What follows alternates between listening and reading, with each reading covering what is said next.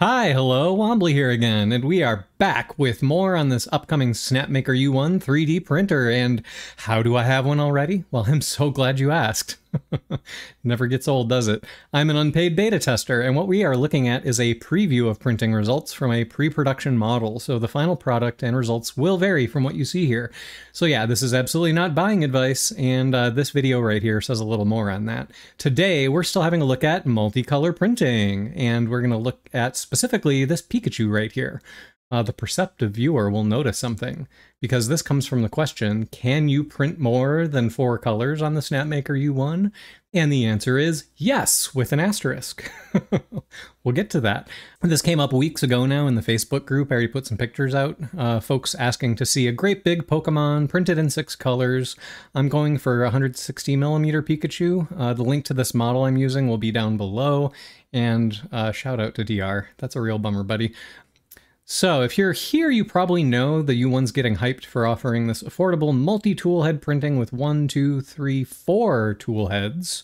So what are we on about talking about 6 colors? And for the uninitiated, we're talking about mid-print spool swaps. So that's the asterisk. We're going to help a little bit, but there is a way to do this depending on the model. So for the unfamiliar, let's jump in the slicer, see how to set this up, and give it a try on the U1. Alright, and we're back in Snapmaker Orca Slicer to show us this trick. So we've painted Pikachu 4 colors. Notice the tongue is white, and we painted the stripes on the back in black. Pretty cool. But if I freeze right here now, like I said, it's only 4 colors. And notice how the colors are separated by layer for this model.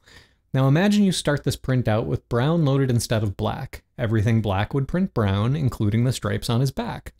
If we'd also loaded pink instead of white to start, then the tongue would turn out pink. But then wouldn't the eyes and ears be brown and pink too? Yes, they would, unless... Draw an imaginary line right here above the tongue, but before the nose prints. If we could get the printer to stop right there, it would give us a chance to swap out those 2 colors. We could load up the black and white, and the eyes and ears would be good to go.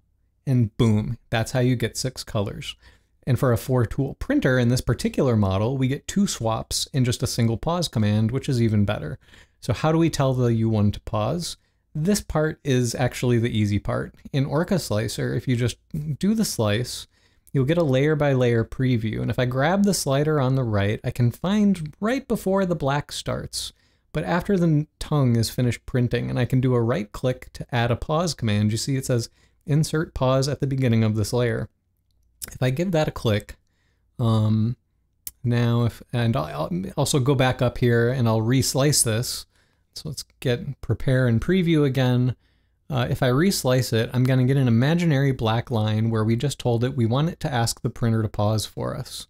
And so there you go. That's it. Now you can see here in the preview on the right, it says it will pause at about 3 hours and 22 minutes into this 5.5 hour print.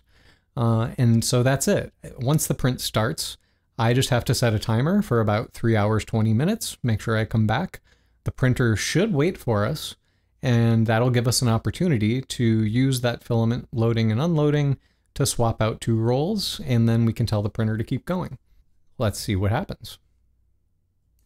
And here we are loaded up with yellow, brown, pink, and red to get the print started, just like we talked about in the slicer. And you can see here on the screen, we mapped the brown to the black, and the pink gets mapped to the white, because that's what we have loaded. As we let her rip, got a little red booger across the plate, but oh well. You can't really see the brown stripe in the back here, but it is back there. And we'll get to our pink tongue before the printer pauses. Once that pause hits, you're just dumped in, it just sits on the screen, so I drill down to the filament menu, and I just tell it, unload those 2 filaments, please. I did a whole video about this, but yeah, there is automatic loading and unloading for this printer. So if you want to see way too much detail, you can go check this out. I'll put a link down below. But you just tell it which tools to load and unload, and here we are. We got our new filaments loaded. And go back to the home screen, tap on that printing menu and hit play so that it resumes.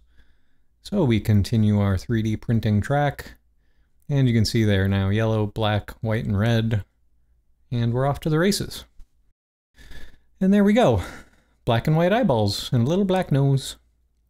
And as we keep going, be a whole lot of yellow before we eventually get the black tips of his ears. Really good stuff. Okay, so we're at the kitchen counter with Pikachu, and yeah. Turned out pretty nice. We are going to collect all of our wasted filament. Oh, right. Hold on. I forgot to show the thing. We got to do a comparison here. I'm going to show the waste that we actually got in just a second, but it's important to put it in context here. And I don't mean to pick on Bamboo Lab as part of this comparison. It's just a stand-in for filament changers here. I picked it because I own one, and on the record, I'll say it's an awesome little machine, probably still my most recommended if you're just getting started in 3D printing. It's just awesome value for what it is, super easy to get started with. But this is why I don't own an AMS Lite. So you can see here, theoretically the U1 is 5.5 hours print time. It was a little longer than that because there's some preparation time that doesn't show up yet in this beta version of the slicer. That was a few minutes. We also needed a few minutes to swap out the spools. Altogether, it was actually 5 hours 45 minutes for the Snapmaker U1. On a filament changer, we're talking over a day to do this multicolor print, which is bonkers. And then kind of even worse is a filament changer here is saying over 300 grams to prime and purge. See, the flushed volume alone is about 300 grams. Whereas Pikachu himself's only 145. So you got twice as much filament that's just flushed. And then lastly, theoretically, the U1 should only be about 24 grams for the wipe tower. And so that's the part I'm about to talk about here. Let's take a look. All of our wasted filament. So we do have the initial nozzle prime. We do have a wipe tower. And I like to say this is a completely poop-free machine. That's not totally true. There is a little bit of filament, and that is just basically from when you load the filament, or when I changed the filament. So there's a little bit there. But let's see. Let's see if we actually got... First of all, look at him. He is so cute. Oh my goodness. If there's any weird edges... if there's any weird edges, that is probably from my bad paint job. But actually, look at that cheek pinch. Okay. Go to the scales, though. So, fire up the scale. 0 grams. Pikachu, you are 142 grams. The tower is 23 grams.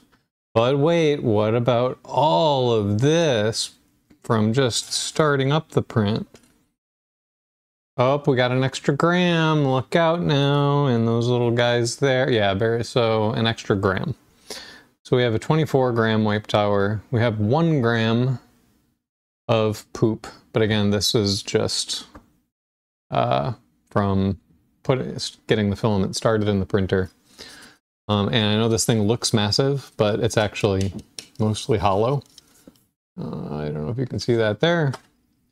So yeah, 20, oh, now I don't even see the poops on here. So altogether, we have 165 grams.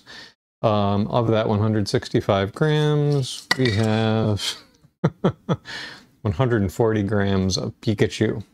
So the filament got put where it really matters. Yeah. You can see this is actually 6 colors. So we have the brown stripes on the back, and a little pink tongue, big red cheeks. Yeah. So it all turned out pretty epic. Who's a good boy? You might need to brush your teeth, Pikachu. And so there's our little guy, Pika Pika. Okay. Sorry, Pikachu. There's our Pikachu, and isn't he handsome? So now we're going to do the part of the video about, you know, stuff that could have gone better, and find out who watched to the end. So someone called it out as I kind of shared these glamour shots. First of all, the color transitions actually they seem a little hairy. So you know what? I actually took that one back and checked the slicer, and it turns out that was how it was sliced. So you can blame this one on my sloppy painting. If you look really close here, for example, at the ears, the transitions from yellow to black there, and down at the tongue. So like in the black, you can see, you know, weird little steps, and the tongue has not a perfect oval from the transition from the tongue to his mouth. There's like a little step. But it turns out that was probably just my sloppy painting. Pretty much everything I saw had to do with that. The printer kind of, unfortunately, faithfully reproduced my mistakes. So take that as you will, but again, it was a quick paint job. I spent maybe half an hour prepping this in the slicer. I tried to do a good job, but I guess I could have done better. And then, you know, an evening to print it off. And I will admit there was also one little beta tester problem I came across. So a shout out to the suggestion to test this. It was something I wanted to try out because it's a pretty fun trick. It didn't actually catch fire. Don't worry about that. That's all I'm going to say about it for now, was that, yeah, there was a bug discovered in the course of doing this test. It's been reported to Snapmaker. And yeah, they're working on it. So hopefully you don't have to worry about that. And at some point, maybe I'll do a follow-up about that. But for now, enough said. And at the end of the day, this Pikachu went to my buddy's kid. Love her to death. She's such a sweet kid. And he said I could share these pictures with you guys. That, yeah, I was for a few days getting these messages from him like, dude, she won't leave him anywhere. Which is just really cute. So it put a smile on her face. It put a smile on ours.